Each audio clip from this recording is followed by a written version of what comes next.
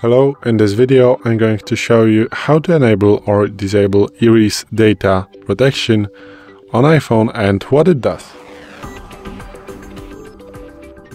So today in front of me is the iPhone 12 with the iOS 17.4, but it really doesn't matter which iPhone you have or which version of the iOS you have, it is all going to work the same on every iPhone. So what you want to do is to open settings, then you want to swipe down, go to the Face ID and passcode, then you need to type your passcode, and then swipe down to the very bottom, and here you are going to find this function, to erase data.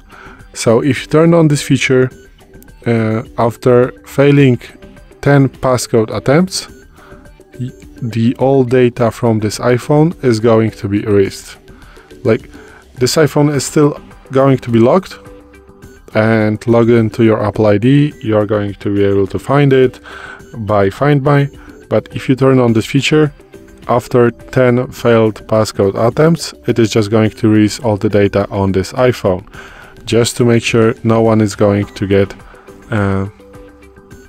the data of this phone. So you can enable this function.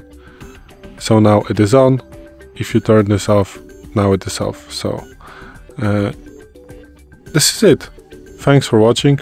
I hope this video helped you. If it did, please leave a like and consider to subscribe to our channel. Bye!